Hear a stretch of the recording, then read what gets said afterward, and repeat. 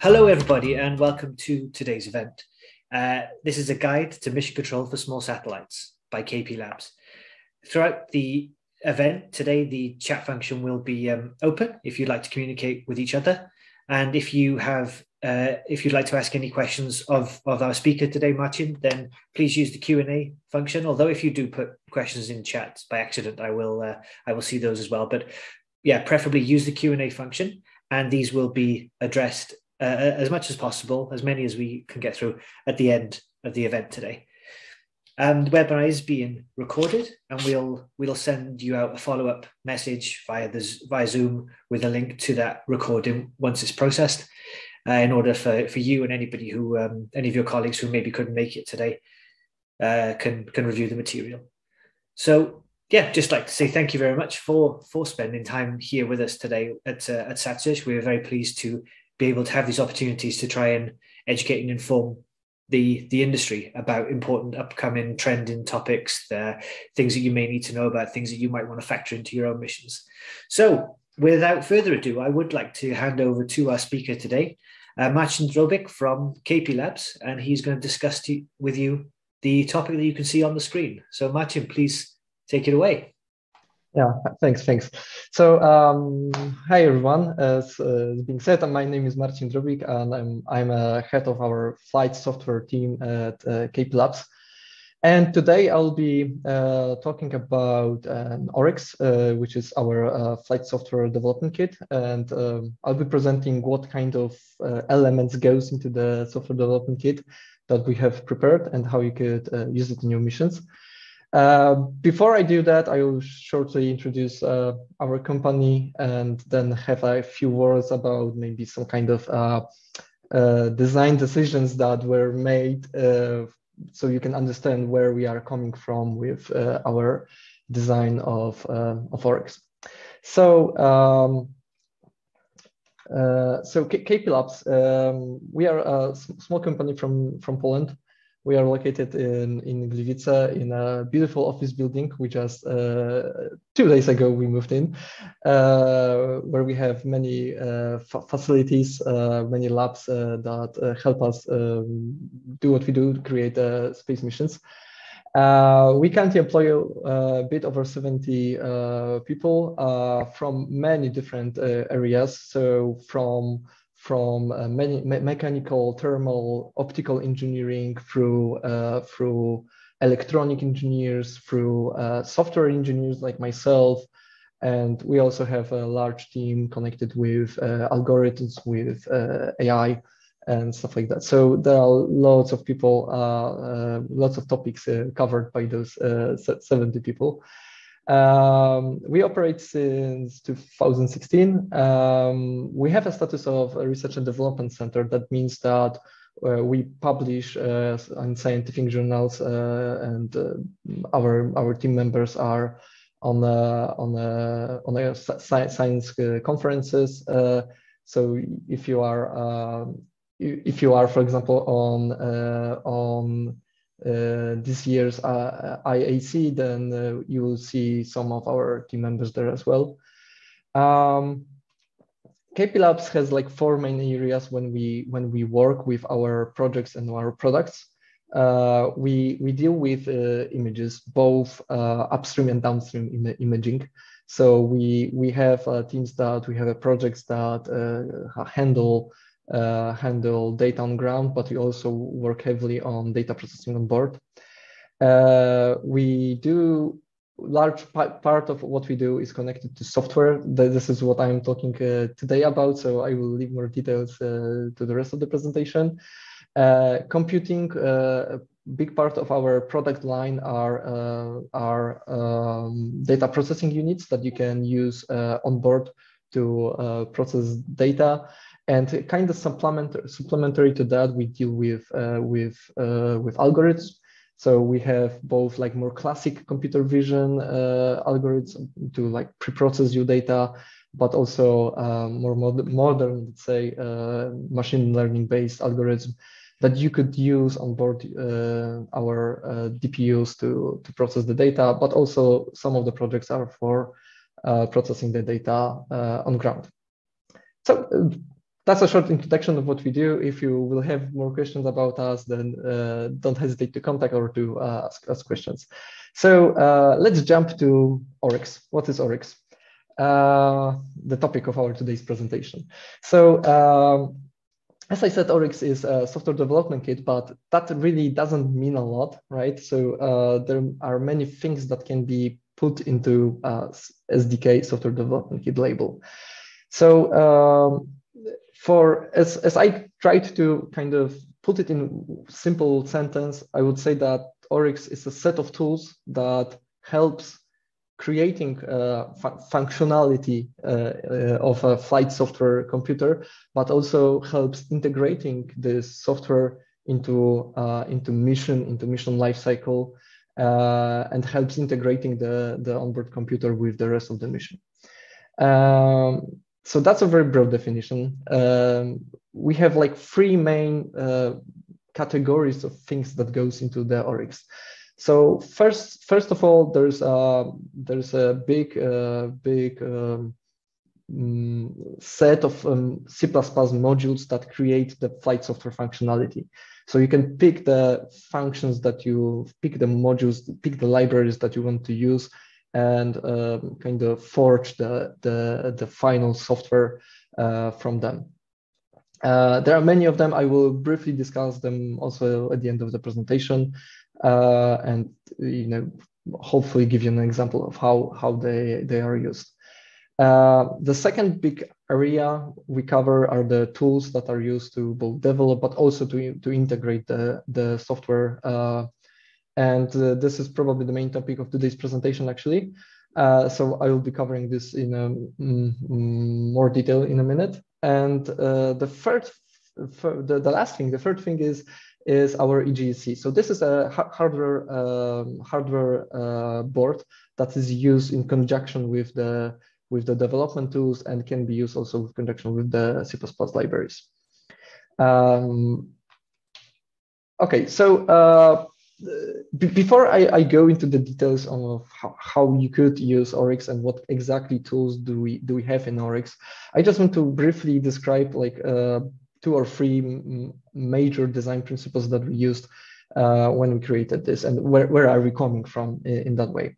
So I've mentioned that Oryx, especially the tools in Oryx, are handy when you want to integrate the software and the onboard computer, whatever the onboard computer is doing, right? It can be payload computer, it can be command data handling computer, whatever you want. They are handy when integrating the onboard computer into your mission. And I just wanted to give you an context of where we are coming from as a software engineers. So in software engineering, there is a term called continuous integration, which has been coined over 30 years ago. So for software engineering, that's not that, so that's a long history, right? Because from 60s to 80s, 90s, that's half of the history of software engineering probably.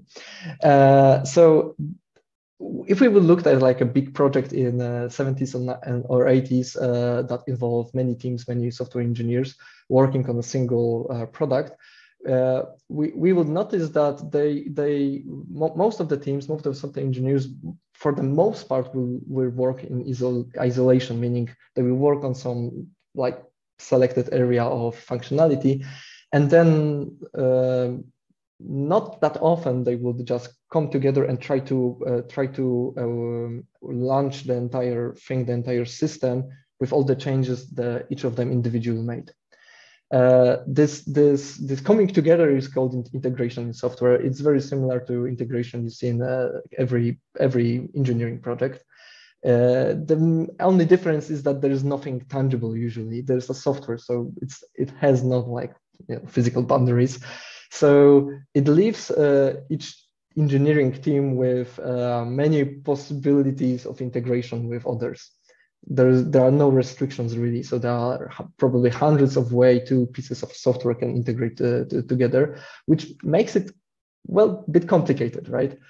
And what people have found is that the longer you kind of delay the integration, the more probable is that you find some issue, some problem after the integration that will be so severe that will require to go back and kind of redo part of the work, which incurs huge like cost for the project. So in the beginnings of 1990s, people coined the term continuous integration, where it was a practice that kind of it tells that you should integrate more often. That is the simplest terms. You should build a software in a way that you kind of add the functionalities like piece by piece and not try to build them separately and then try to put them together. So that was the heart of the continuous integration. So they started initially to do it more often, like once a week probably, and nowadays we do it every time we change something. So it's gone to very extreme. My team probably integrates 20, 30 times per day right now, even very complicated projects. So with integration comes another important thing is verification. So we have in space, we have a phase called AIV, assembly, integration, and verification. So you have to verify the integrated stuff. Without this, it doesn't make much sense, right? So you need to, if you integrate, you need to then check if the integrated system works properly. And in software, there are very well-known instances of things that worked well in isolation, but totally failed after integration with other pieces of software. I'm pretty sure that you could bring up examples for almost every engineering field of that. And usually those failures are big. I mean, they require a lot of work. So, so by integrating more often, you reduce the amount of work that you have put to in between the integrations, and that reduces the severity of the errors that you could find because you have more continuous feedback on what you are doing. And in modern software engineering, it is considered a normal practice to have to integrate all the time and run the automated test suites all the time after every change to give a quick feedback in a matter of minutes, if possible, that you change is okay, you haven't broken anything new. And such short feedback cycles mean that you are very confident about your changes. And if you notice something, you notice it while you still have a context loaded in your mind of the change. So the cost of fixing it is relatively low. Okay, so this is continuous integration, and as you can probably feel already from what I'm saying, is that you could actually the shortening of the feedback cycle is something you could take and just apply to other engineering practices as well. And this is more or less what's being done if you look for lean engineering, lean production and stuff like that. It's something similar. So it's not, I'm not saying this is specific to software. I mean, the software has, I think, specific term for that. But this is where we come from. So this is one of the major design decisions, design principles that we use, is that our software should be able to support that. You should be able to work in that way with what we create. So that's one. There are two other important things, moral assumptions probably that we are coming from. This comes from our own observations from the projects that we have already participated in, both small projects for CubeSats and big for space agencies. And the first one is that hardware is scarce. I haven't seen a single project that have a plenty for hardware you could use for testing. Usually the opposite is true. This from our experience. So when we started our mission, that's called Intuition 1, that's being launched next year. We started it 3 years ago, I think, almost 4. For the first year, we even didn't have the hardware platform to work on, to write the code for, because it was hard to get the components, and it was even before the current problem with supply chains. So that was 2018, I think. or beginning of 2019. So that's one thing. It's that the space hardware is usually very expensive.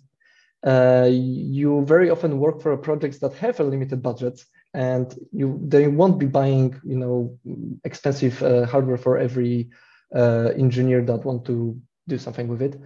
Other thing is that the lead times for hardware, space or not space, are very long, even without the supply chain problems. So if you, for example, have like a radio equipment, it takes a long time to order it, because you have to go probably through all the legislation related to radio frequency allocation. So you have to actually create that and to be sure what radio you have to order, and this can take years really. And even if you have your hardware, the hardware you are working with your software, then you will never probably work in isolation. You will have to have other subsystems, other sensors, other pieces of hardware that you talk to somehow. And these usually are even more scarce than the thing you're working on. So I think it's quite normal in space industry, especially in CubeSat industry, that you when the FlatSat, the AIV activities are probably the first place when you have all the components on the table and you can test them. And that's very late in the project usually. So if you wait for that, that's probably not a good idea. You want to start earlier, right? The second premise we are coming from is that hardware alone is not sufficient test platform. What I mean by that is that there are many other types of tests, and you have to test on hardware, of course. Without that, that doesn't make much sense, but it cannot be the only test you are doing, because there are things you will not be able to test only on hardware. So a specific example, when you look at the usual test cases you have, generally speaking, the test cases usually have like a three areas, right? The first what you do in test case is said what is the state of the system before test. So what's the state that you are coming from. So very often, well, there are different ways of naming that. They can be like given when then, arrange act assert or something. So this is the first step, arrange your system in a specific way before you proceed with the test. Then the test has its steps, what you have to do for the test, so step by step. And then you have like expected results. So what is the observable effect of this test? And so you can kind of compare what you see, what you get, and this is the result of the test. If you are testing on a hardware, you may have trouble setting it in the correct state. So if you, for example, have temperature sensors and you test with actual temperature sensors and you want to test what happens in a sub-zero, then you will have to freeze them every time you want to test them, which is of course possible, but it takes resources and time, and it's sometimes dangerous. And then sometimes hardware will be hard to verify, right? So for example, if you have the temperature sensors again, usually they will have like a setting of how precise they are, and so how do you test if the precision is actually there? Well, if you have hardware, you can probably read it back, but that's not really going to work, right? Well, in all situations. So testing with hardware is hard because you will not be able to put it in every possible condition. So simplest example probably I should start with is testing fault detection. Right, so it's very hard to put hardware in a fault state because it's designed to not do that, right? And there are, of course, ways to inject faults in the hardware, but that's laborious, that's expensive. And of course, you should do that, but that shouldn't be the only test you are doing. Okay, so these are the two premises and the overall design goal that we want to have. So we want to shorten the feedback cycles. We want to be able to work in a situation when hardware is scarce for us almost always. And we treat the hardware as insufficient platform for tests, but necessary. So how do we work in that context? I want to go through 5 stages of project. And this is what we do for all our projects. 5 stages of projects, and show you how our tools from Oryx toolset are kind of helping us to achieve what we want.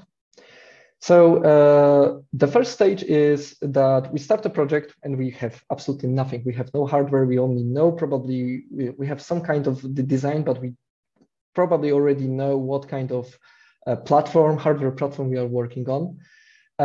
So the first thing we will start is to set up a virtual machine that emulates the target platform. So a specific example, Intuition One, I've mentioned our mission that is launched next year, uses an onboard computer for command and data handling that's based on Cortex-M microcontroller.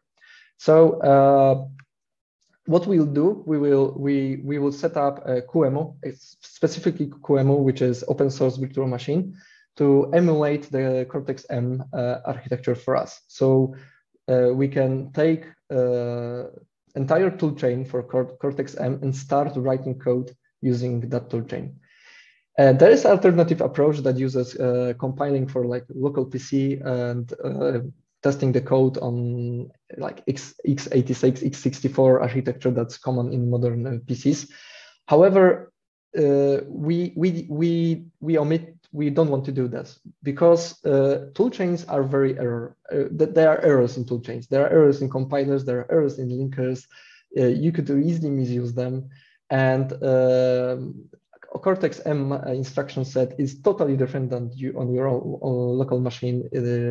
There's a different width of the address bus. So there are loads of different stuff that affects how your software works. And there's no other way actually to test this to statistically use it as much as possible. So we've been using the same toolchain in Intuition One for over 3 years right now. And we are quite confident that we flushed out our important errors, and there were many of them, especially in linker. So if we just now switch to another toolchain right now before, for example, before integration, we wouldn't have this confidence. We would probably still be finding some bugs while in orbit, which is not good, of course. So we call this a single toolchain approach. So you use the same toolchain, target toolchain, the toolchain that we use to create the final flight software from the beginning of the project, because you will find some strange errors that way that you could fix on the ground before launching.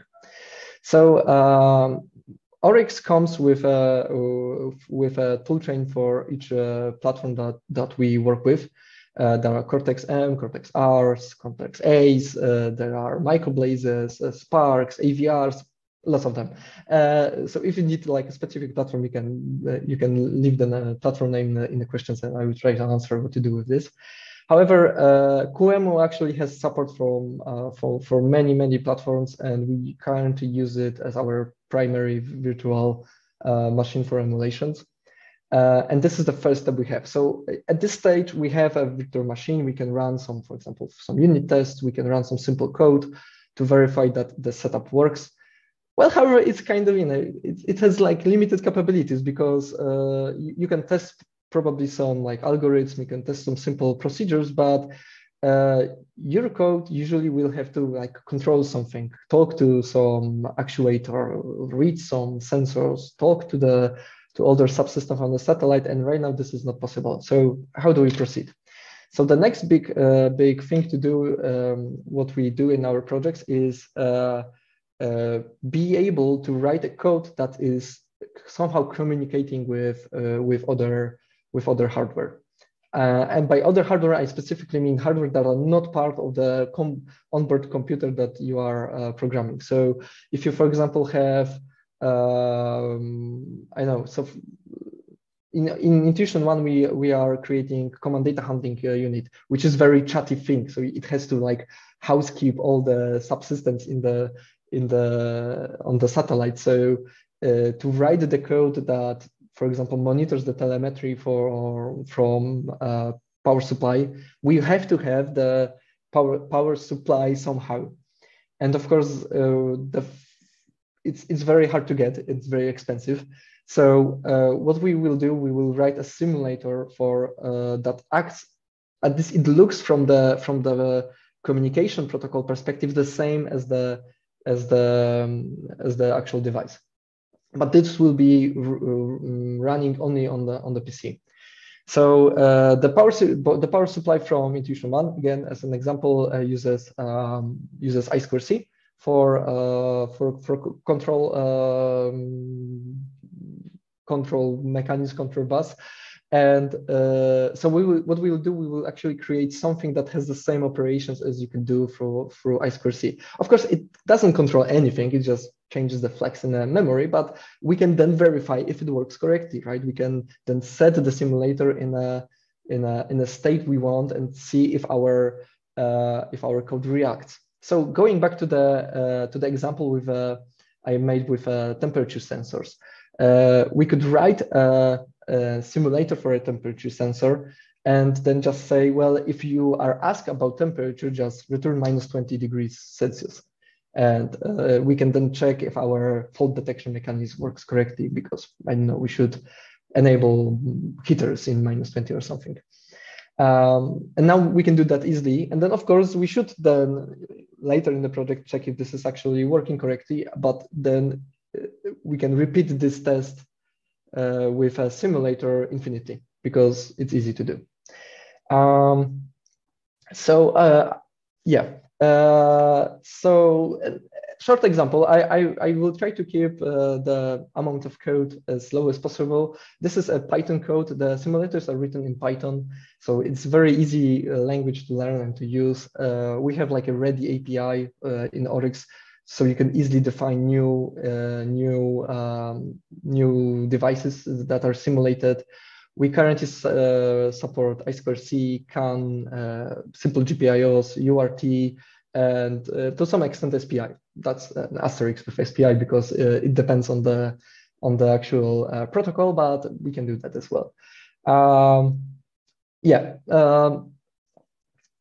So at this point, if you have, okay, so one more thing. So in order to work this way, you have to kind of divide your code into two sections. You have to have the section that's kind of encompasses your mission. It's like the logic, you know, it's the procedures, the housekeeping, all that stuff is your mission. And you have to kind of make it separate from the actual platform that is working on. So while we are working on virtual machine on QEMU, we don't have physical I2C, physical URT. You know, there are no pins that you could drive in here. So what we do is we have a ready-to-use abstractions of those peripherals that you could use to communicate with the simulators instead of driving something physical. And this is used on QEMU. So there's like a dual, there's like at least two folders in your code, right? The one with the common code that has all the mission stuff, and the second that says which interface is implemented, for example, on QEMU and which on hardware. So at this point we have QEMU running your code for your mission. No hardware yet. We are simulating the external devices that you communicate with. No hardware yet. We can write pretty much entire mission code in this way. Easily test all the different procedures, all the different branches you code gets in an integrated environment. Of course, you can always do that in unit tested environment, so in isolation. But here we are talking about integrating this and testing it as a whole. And you could really go far with this. However, it has no it has no like sense to do this even without running it on actual hardware. So that's the next step, running it on actual hardware. So you take your code, the logic part I've shown on previous slide, and you exchange the drivers for a physical driver. So now you say, okay, I2C, you are actually an I2C, you will drive some pins on the microcontroller when asked for read or write. And you should be able to put it on your hardware platform. And now you are in a big trouble, right? Because you wrote a code that's very chatty, that likes to communicate with other devices. And now you only have your hardware platform, and you probably don't have all the devices around you. You don't have all the sensors, or you don't have like EPS or something. You just have your platform that runs your code. So what do you do? Well, we already written the simulators. Why not to reuse them? And that's exactly what Oryx does. So if you write the simulators with an Oryx simulator API, it actually can work with QEMU, but it also can connect to our EGC I mentioned before, the Oasis. So Oasis connects to the PC with a USB cable. And on the one side, and on the other side, it has a PC104 connector for all the standard CubeSat interfaces. So on the image here, you can see actually the setup we have in Intuition One. The bottom left board is the Oasis board. You can see the USB connector here, and this is the engineering model of our onboard computer for Intuition One. So Oasis is like a bridge between the Python simulators and the physical peripherals of the onboard computer. So it kind of captures the I2C, captures the CAN, GPIO, UART, SPI, and serves, in this case, it serves as a slave. So if OBC wants to read something, for example, from temperature sensors, it will create an I2C transaction that will be captured by the Oasis. The transaction will be sent to the same simulator we have already written for QEMU. The answer will be generated, translated again back to I2C response, and sent to the OBC. So from the OBC perspective, it looks like it's talking to real hardware. It does talk to real hardware. However, there is no. It only talks to Oasis. The only difference are timings. Going back and forth to PC costs you some time. So as long as you are not in the real-time domain, this will work pretty well. For real-time domains, you could actually put the code directly on the Oasis. That's a custom work, but it can be done. For most cases, this is not a big problem. So right now we are in a situation when we have our hardware platform that we are writing code for, that we can write entire our code, we can run on it, even if it connects to the different devices. And if your hardware platform is similar to the flight platform, so if it has like the same peripherals, it uses the same memory map, etc., then in fact, you are already using your flight software in here. There are no differences. In this case, in Intuition One, the engineering model of the onboard computer, the only major difference is that it's lacking the GPS, which should be here, because it's like a military-grade GPS, and we only have like I think one currently, so it's just lacking it. But from the code perspective, you have access to everything. Just GPS is silent. That's all. So actually the code we are putting in this engineering model is exactly the same code that will be flown next year, hopefully. Okay, so that's important part. There are no flags. There are no flags to switch if you are switching between engineering and flight software. If your engineering model is close enough to the flight thing, and by close enough I mean it only has to have the same memory layout and the same peripherals, then you could use the same code. You don't have to like, for example, disable EPS monitoring because you have no EPS. Well, you have the simulator right now. You can use this. So the next step is when you start receiving the actual hardware that connects to your onboard computer. So example, in Intuition 1, we received say the EPS again 2 years in the project. So we already were creating the software for 2 years and rest of the project. And we only then received a physical EPS that will be used on the mission. And what we did, well, and what you can do with Oryx tools is that you can now disable the single simulator on the Oasis. So say Oasis, if there's a request to this EPS on this address, just don't answer. The EPS will do that for you. And we can now have like a hybrid flat set where some of the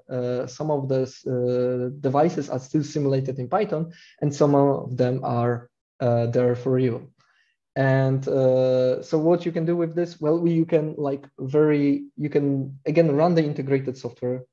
You can have a step-by-step verification of each device that you're connected to, and you can verify your simulators if they work correctly as well, which is very important. If you find some discrepancy, you go back, change the simulator to behave the same way, see if you see the same results, and fix it, right? So so this way, you're not only verifying the flight software, but you're also verifying the test suite. And you end up, after this, you end up with a test suite that has been verified against the flight components and can be used afterwards.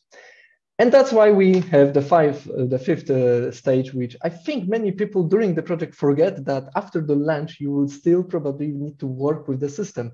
You know, it is normal to have some updates it is normal that during the operations of your mission, you will prepare some patches, you will prepare some procedures that you want to be able to verify on ground before executing them on an actual hardware in space. So a very common approach is to have flight spares, but this is very costly thing to do. So most of organizations I know cannot afford having a flight spare lying around for 5 years. Even if they have a flight spares, they will use it probably for another project in a year or two, or it will fail to function when needed. With this approach, you get a fully running, fully capable test environment, even without the actual flight spares, because you have verified the simulators against the flight hardware. So if you want to, for example, update your software, you want to send some patch, then you can check if on ground it works correctly. You can integrate this, run on your on ground setup with hardware model only and simulated devices, and if it's okay, you can be quite confident that it will work on the actual hardware in space as well. Okay, so to kind of sum up this part, and I'm a bit running out of time, so but this is the most important thing probably I wanted to tell, is that the big part of Oryx is about like integrating into your mission flow, into how you approach FlatSat, how you approach integration test, how you verify that your functionality with different devices works okay. So in what I've presented you so far used our QEMU quite extensively, which is a part of our toolchain. The toolchain also has like compiler, linker, and other tools that we commonly use, but the QEMU is the most important part. QEMU is open source project. You can actually download it freely. There is a version that we have modified a bit, and it's available publicly on our GitHub from KP Labs, so you can check it out yourself even without using Oryx. We supply the Python simulator API, so an ability for you to easily write the simulators for your devices.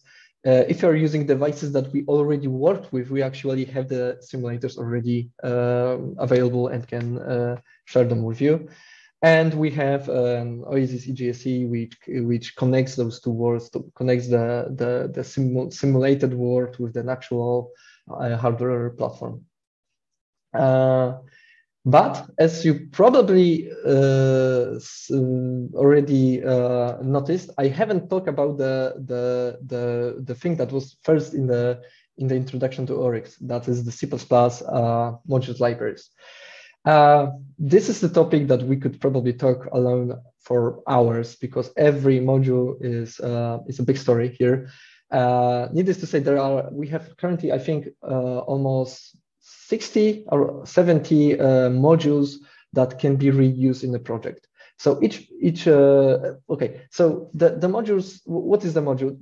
This is a C++ library. It's a static library that you can use in your project, and they provide a wide variety of functionality that you can use to create the flight software itself. So not to test the flight software, but to actually build the functionality in the flight software.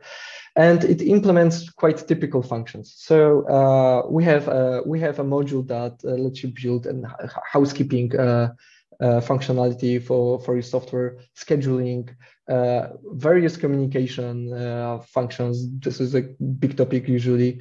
So communications through radio, but also communications with other subsystems, for example, using CubeSat space protocol, stuff like that.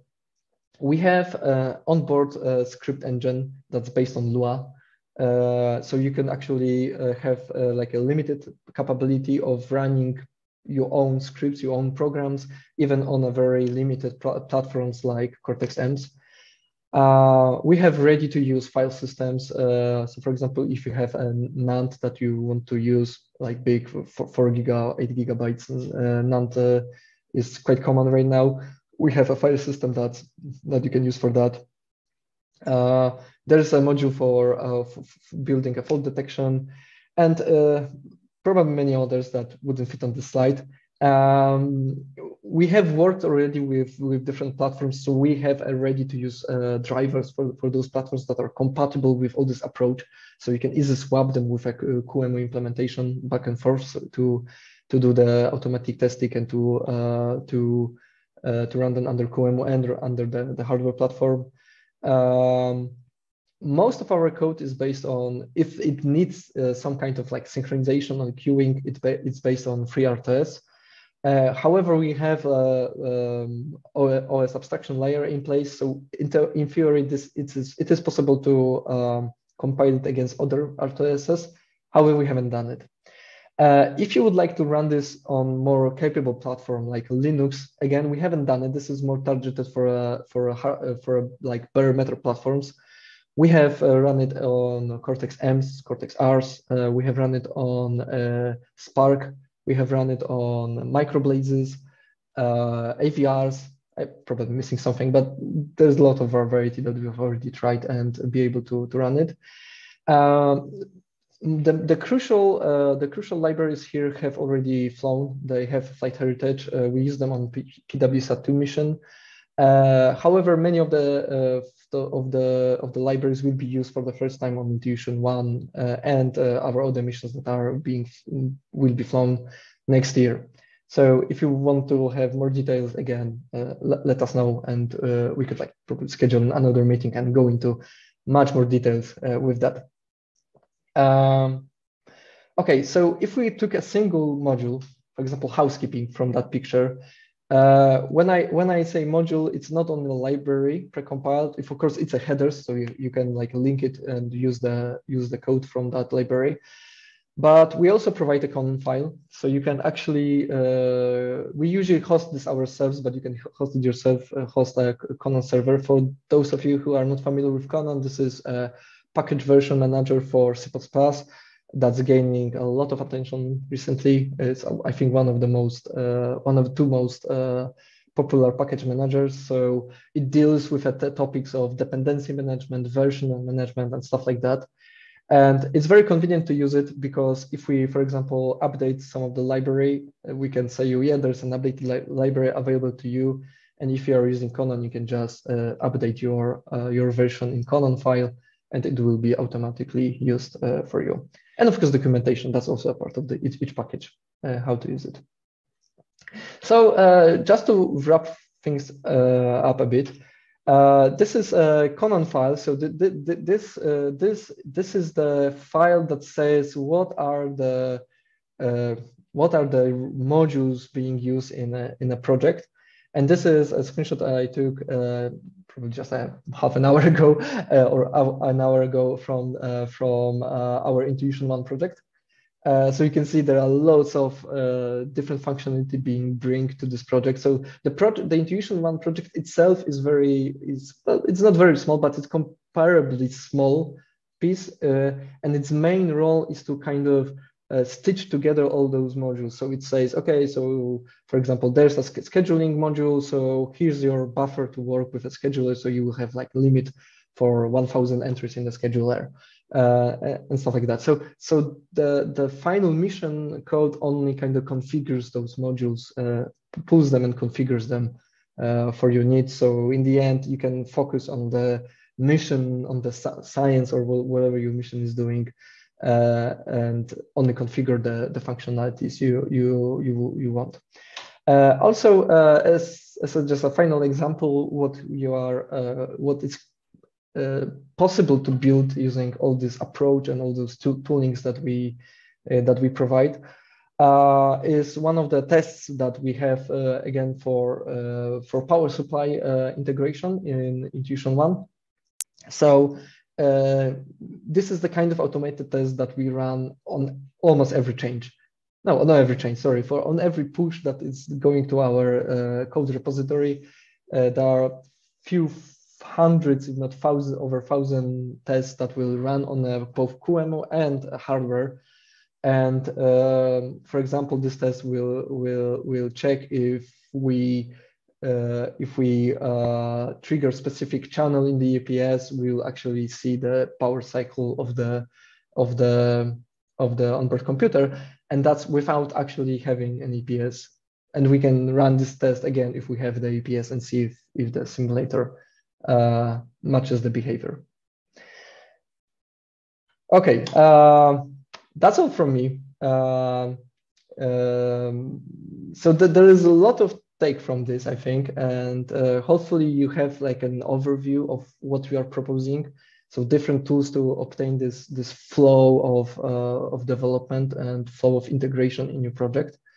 If you need more information on the Oryx itself, we have a dedicated website on our company site. Also, SatSearch has some more details on the Oryx. There's like a PDF leaflet to download, which has probably more like technical details on what platforms are supported and stuff like that.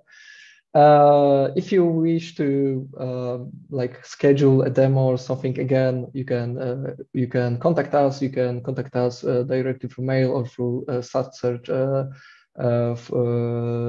website.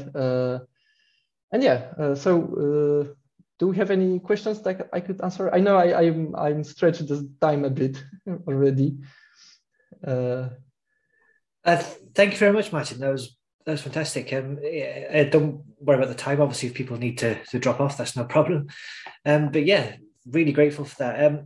Please, guys, do let us know if you do have any questions. I do have some. If we could to kick things off. You discussed the importance of building subsystem simulators and spent some time on that. What do you do if you're building one based on a third-party unit and they change things about how it would operate, or if there's confidentiality involved, they don't want to give you all the details? Yeah, okay. So first of all, it's normal. It's a very typical practice. So our usual flow is that when the mission has already like chosen some of the subsystems. So for example, we've chose the EPS. That's the example throughout the demo. So we choose the EPS. We receive the documentation for the EPS. You have to receive the ICD for that. You have to have the interface documentation. If you don't, you have to somehow obtain it from them. Now, of course, the ICDs are different in every case. Sometimes they are really good. We had worked with suppliers that really we've created the simulator based only on the ICD. We then received the product that was ADCS board. We plugged it in and everything worked as told, and it was wow. Nobody believed it. So it happens.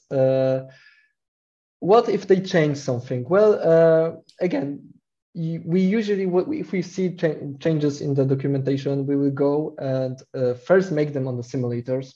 Then we can run our code and see if it broke something, if not. And then we can adjust our drivers to work with the new change.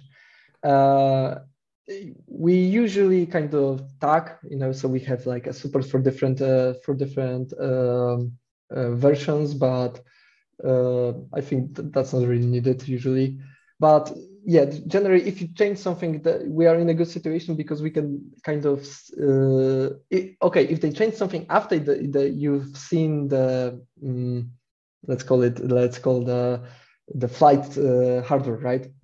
I think that's the worst situation that can happen. So you have a AIV, you integrate it with some version of the software, and they said, yeah, just we've dropped a new version, but it will be okay. Again, if you don't have access to the hardware to verify your simulator, then you have to be careful. But again, simulator is there to help you if you need it. But it's good to have a good cooperation with your suppliers, because very often they will give you, okay, so we have one instance in our office, so we can kind of lend it for you even remotely. We have done such things in the past. So for example, they have a very, very similar module that didn't just have some part of the electronics that we didn't use, and they would just send us for 1 week. We just test it quickly, say, yeah, okay, our simulators are still okay, and send it back.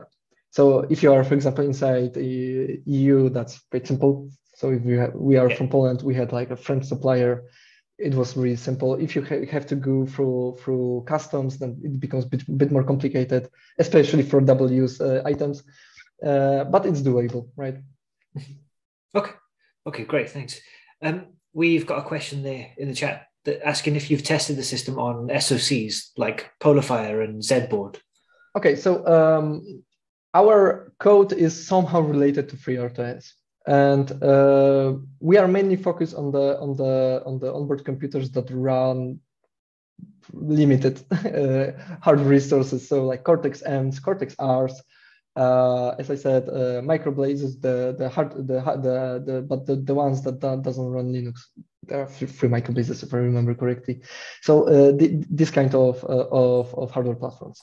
And so no, we haven't tried it, but we have run some of our. It is possible to run this on Linux. You just need to kind of. You are able, actually, you can run FreeRTOS in Linux. It's like in an executable. It's possible. It doesn't make much sense for me, I think, but it's certainly possible. However, our main target is the bare metal, really low spec microcontrollers. As an example, for PWSat2, we were able to get to the size of the final executable to 30 kilobytes. So that's really, really small, right? And it did a lot of stuff. It maintained communication, it maintained watchdogs, it maintained like EPSs and other subsystems. So we are talking about that kind of platforms. Okay. Okay, excellent, thanks.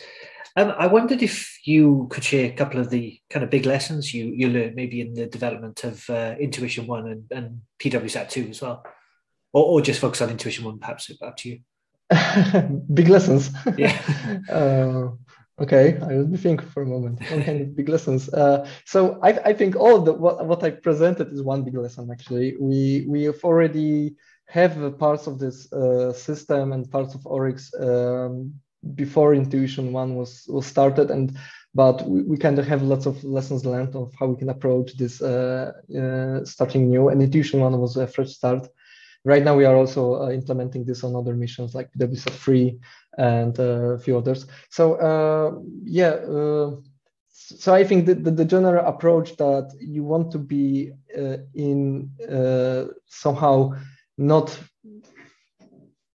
dependent on the hardware is the biggest, I think, thing, and it saved us for several times already.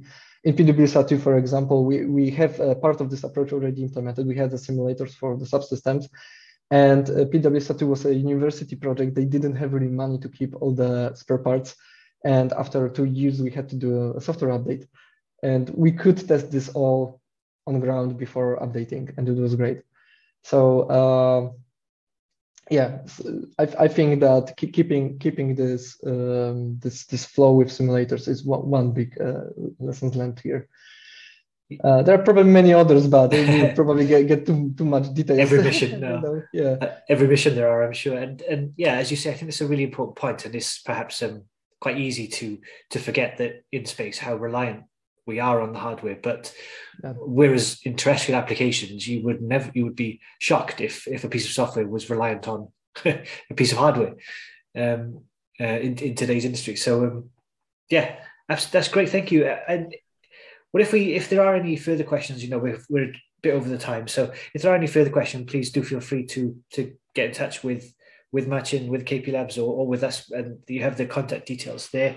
I just want to do a quick little summary of the event. Sorry, just going to share my screen here. Yeah. Okay.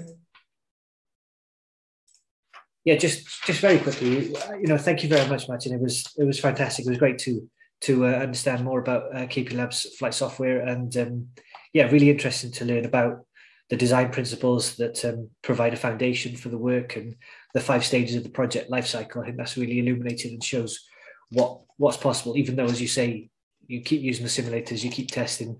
So it's not just step by step, but and then how the tool chain works, and how best to control the flow of information in the sort of applications that you discussed, and the use cases as well in space missions. So yeah, would like to say thank you very much from us and from all of the audience today. So yes, thanks. And yeah, that wraps up the event, everybody. Thank you very much to everyone who attended. Just a quick couple of things before we go. For those unfamiliar with us at SatSearch, we are the global marketplace for space, and we have built an online platform with details of thousands of companies, products and services from all around the world, the space industry all around the world.